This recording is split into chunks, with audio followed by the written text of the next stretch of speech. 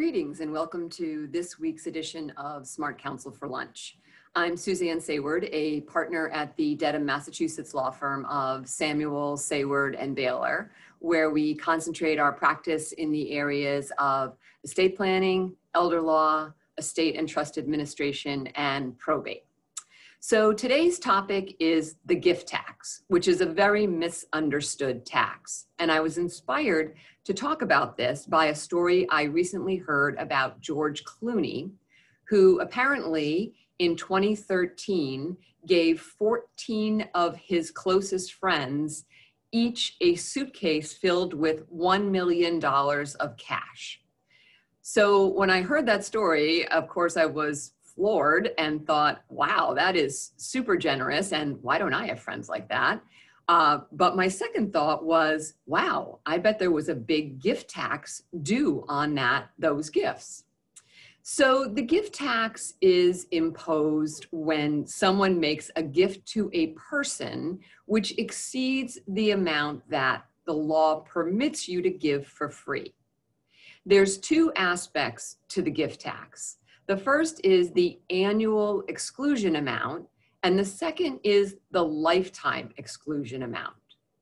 The annual exclusion amount changes from year to year and is the amount that each person can give without any gift tax consequences to as many people as he wishes. In 2013, the annual exclusion amount was $14,000.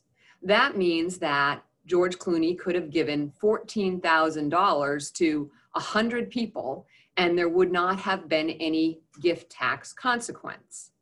When you give a gift in excess of the annual exclusion amount, then you start to chip away at your lifetime exclusion amount. In 2013, the lifetime exclusion amount was $5,250,000.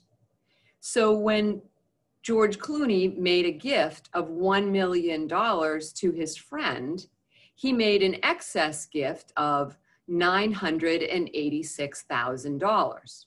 Now, if he had just made one gift or even 5 gifts, there would not have been any gift tax due because the total excess gift would have been below his lifetime exclusion amount of $5,250,000.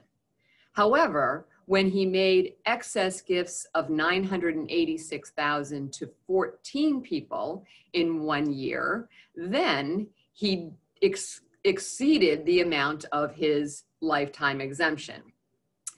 So those 14 gifts meant that he had excess gifts of $13,804,000.